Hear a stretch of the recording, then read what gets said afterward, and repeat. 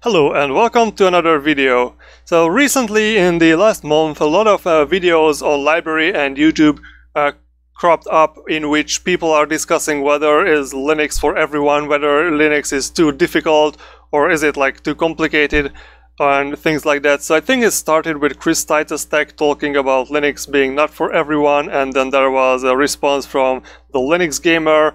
And more recently there was also a video about Linux being too hard, but Mental Outlaw also proposed a solution for the problem of Linux being too hard. And there was also a video on the DistroTube channel in which DT talked about Archlinux and whether Archlinux is a good choice or not if you want to learn about Linux. But unfortunately I couldn't find which was exactly the video in which he talks about that, but basically I wanted to share my opinions on that, especially because I've been using Archlinux for almost a year. I have been using Windows before that, so basically the first Linux distribution I installed on my desktop computer has been Archlinux and is still Archlinux. And recently I started to set up some virtual servers to finally have my own web page and to run a few web-based applications for myself. So I had the chance of working on Debian, and so in this video I wanted to kind of discuss an amalgamation of these topics, as whether Linux is for everyone and well, is Archlinux a good choice and to whom is Archlinux a good choice. And so, of course, there are these two kind of schools of thoughts in the broader Linux community, like these two extremes about Archlinux.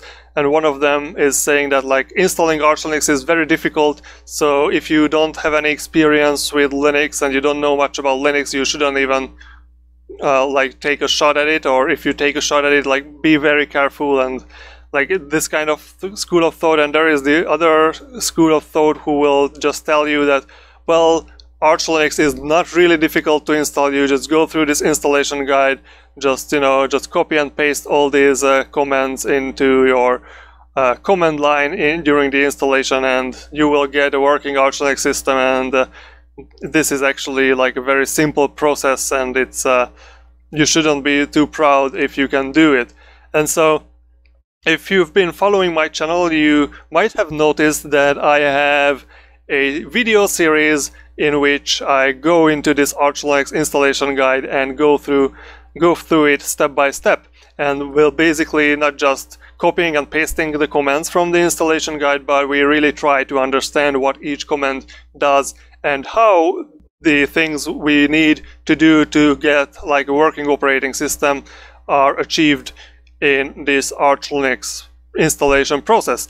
And so Derek on DistroTube said something along the lines that whatever Linux distribution you install, you will always have the chance to learn more and more about your system as you try and set it up in more and more granularly for it to conform to your own use case. And which I think this is kind of true.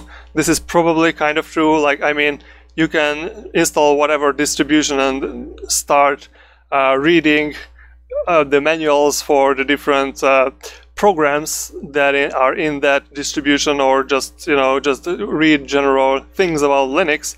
Well, I think why installing Archlinux is actually a very good experience if you are really interested in how the system works is because it's just basically gives you all these this list of commands, and what you should definitely not do is just go through and copy and paste these commands. So as I am doing in my video series, I actually go through like each step in very much to the detail which I think is necessary to understand so what you are doing.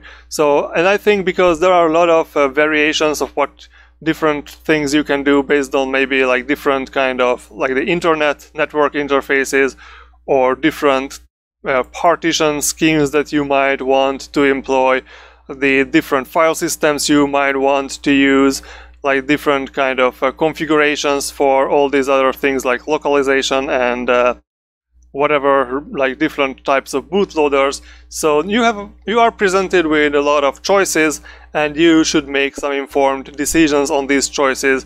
And also, like, even the most simple commands, like, you should understand why exactly do I have to set up the host names and the hosts like this way. So what is basically, I think, the advantage of Arch Linux compared to other distributions which would offer you a graphical user interface is that in Arch Linux you are very much encouraged to start to understand the inner workings of this system from the moment you are starting to install it. So in my opinion, if you are installing Arch Linux properly, by which I mean like you just not just copy pasting but really thinking about it step by step and understanding in each step what you are exactly doing, the thing is that if something goes wrong, you will probably have like a more detailed understanding of where things could have gone wrong. So on the contrary, if you install a Linux system from like a graphical installer or some installation procedure which just gives you a user interface, like a graphical user interface with a desktop environment from the beginning, then I think you are tempted to not really look into things unless something starts to grow wrong, but in that case you will have a more difficult time to understand exactly why things are starting to go wrong.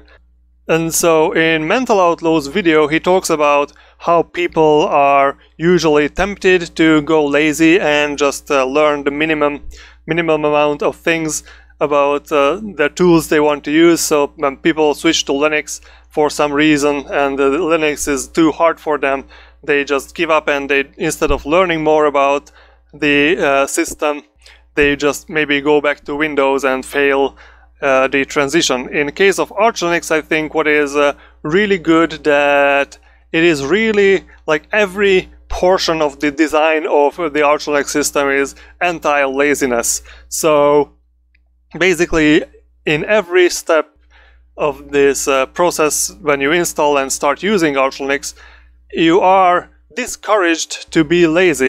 So basically in Arch Linux, if you install a package, like let's say we are installing the IWD program for the Wi-Fi access, it will tell you like you should install the IWD package, and then you have to start and enable the IW.service. So what it does, it doesn't do for you, like when you install the IWD package, it will just not start it by itself. So you have to understand that getting a package from the repository and installing it on your system is a separate process than enabling it in the init system in systemd.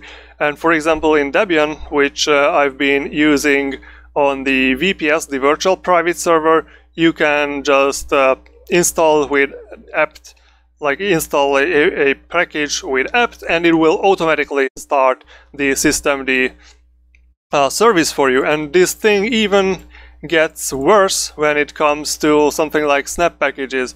So what I did is I installed an Nextcloud instance to try out. So I'm just currently testing out what kind of solutions could I use on these virtual servers.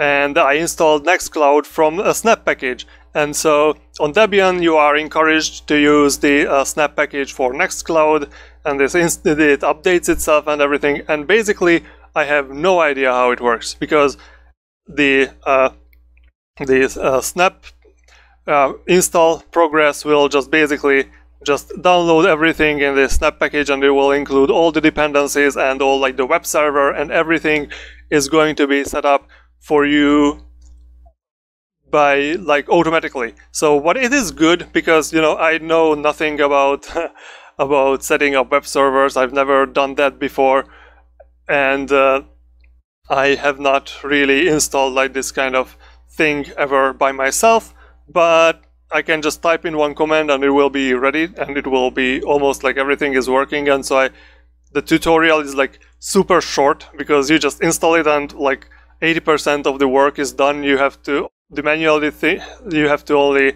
set up like what is the host name and what is the URL or the DNS name for this website and stuff like that. So what is basically, so as long as things work, this is like a very good solution. But if something would go wrong on my Nextcloud installation, I would have no idea how to even approach the problem, because that is not like it's just Debian, the package management on Debian, or just simply like the Snap package manager.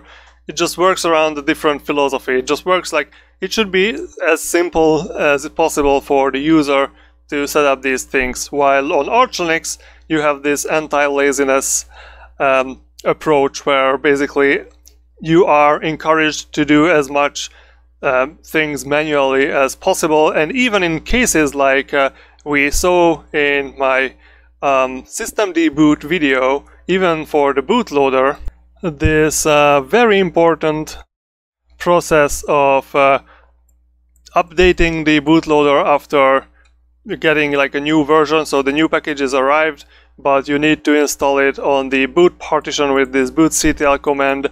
This automatic update for the system deboot.hook, for like the pacman hook for that, is not even included automatically. So you have to just go, and if you want the automatic update, you have to do it manually. And maybe, you know, you want to do it in a different way, and then you can just do it in a different way. But Archlex doesn't do that for you, and Archlex doesn't hold your hand in that process. So in this kind of point of view, I think that actually I have to disagree with DistroTube on that Archlex is actually a much better distribution than like the Debian based things if you want to learn about Linux, because Archlex forces you to do these things the non-lazy way.